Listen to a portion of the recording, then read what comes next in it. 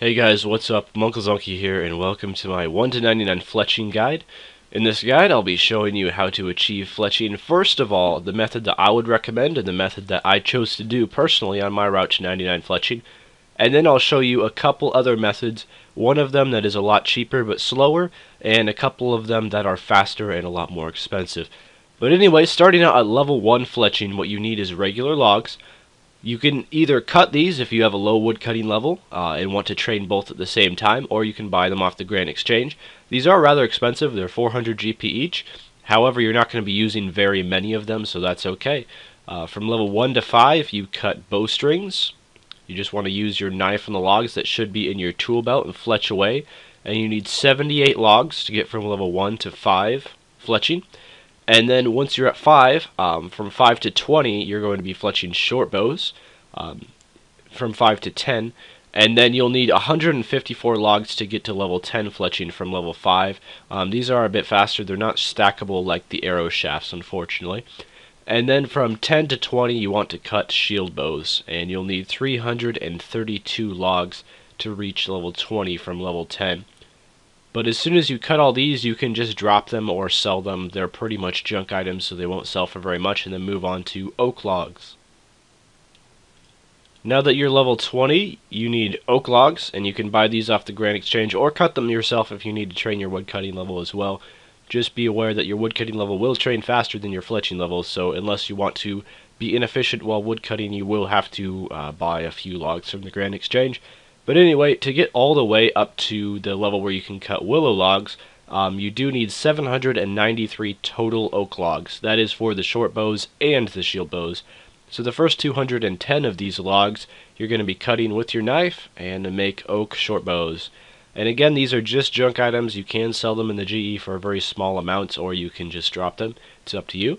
And then the remaining 583 logs, you will be cutting into oak shield bows. And just continue doing this. Again, we're still at the stage where it won't take very long to level up, so this should all go by quite fast. The next stage is willow logs. In total, you will need 1,990 willow logs to get up to the level where you start cutting maple. So, what I would recommend is just to buy these off the Grand Exchange. They're usually between 15 and 20 GP each, so they're very cheap. The cheapest logs in all the game, actually, so you don't have to worry too much about losing money. But again, just start cutting the willow short bows, and then as soon as you level up to level 40, you can start cutting the willow shield bows, which are a little bit faster. And you're going to need to cut 445 short bows and 1,545 shield bows. And this won't take very long. We're not yet to the grindy stages yet, but they will come, don't worry. The next stage is maple logs after you reach level 50, and we will be going all the way to 70. We will not even be touching yew short bows because those are just kind of expensive to make and also not very much faster than maple shield bows. So I'd recommend as soon as you unlock the shield bows to go all the way to 70 just with maple logs.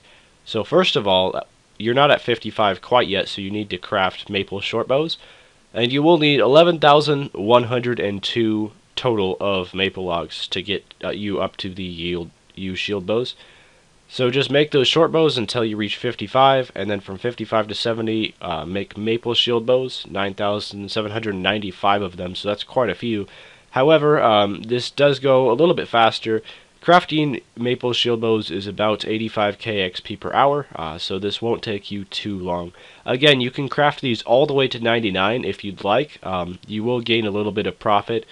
A maple shield bow sells for about 90 GP each, and the maple logs are usually about 40 to 50. I can't give you an exactly accurate GE price because they change all the time.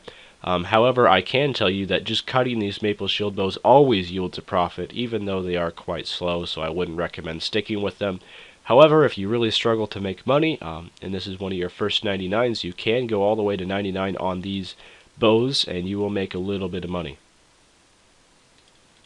Now, the next stage of our journey, which is 70 to 85, we're going to be doing something a little bit different. We're no longer cutting. We're going to be stringing bows because stringing bows is faster. The reason why we didn't string bows earlier is because it was too much of a GP loss stringing these lower level bows. So from now on, we're going to be stringing U shield bows all the way to level 85. You can just buy these off the GE and buy bowstrings as well. It does depend on the current GE prices. However, I can tell you that quite often U shield bows do lose a little bit of money. So just keep that in mind. You won't lose much. When I trade to 99 fletching, I only lost about 0.1 GP per XP, meaning getting 99 fletching took me about 1 mil or so in total. However, the prices do fluctuate. Sometimes this is a little bit more expensive than others, but I can guarantee you that stringing U shield bows, buying the bowstrings, and buying the shield bows off the GE is never going to lose you a ton of money, and it is quite a bit faster. As you can see, my character strings these bows much faster than he would cut the logs, therefore making this faster experience per hour.